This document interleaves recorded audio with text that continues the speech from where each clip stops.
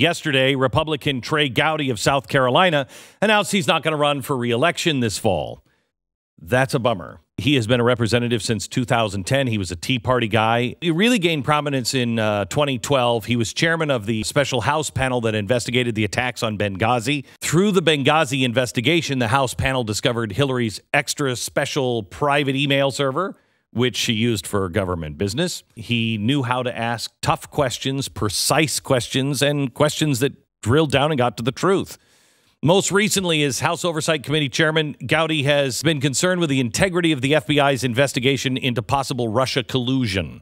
He is particularly concerned about the text messages between the two FBI agents who were close to the investigation that reveal their anti-Trump bias. That FISA memo may come out as early as today. Speculation now is that Gowdy is leaving Congress for a possible federal judgeship, which would be fantastic. The National Republican Congressional Committee chairman says Trey Gowdy exemplifies the persona of a public servant.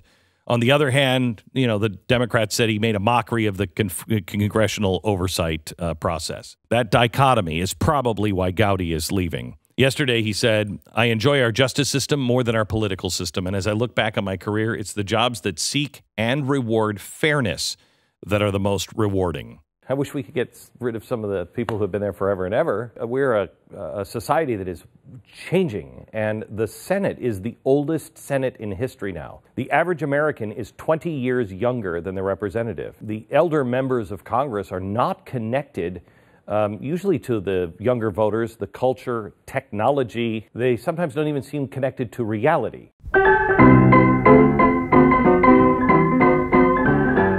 Senator, I've been on this committee for 20 years.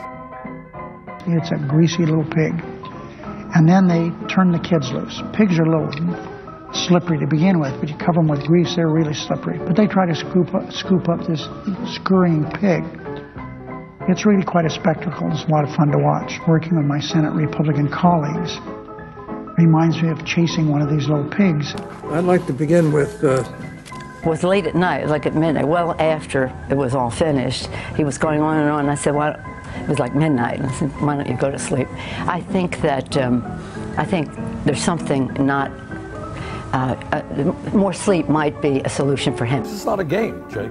And when we do that, Jake, you're going to have a lot of enthusiasm. Wolf, I am sorry.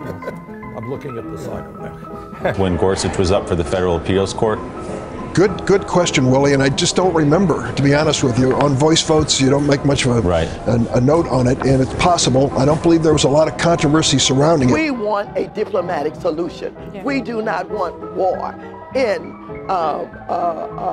North Korea,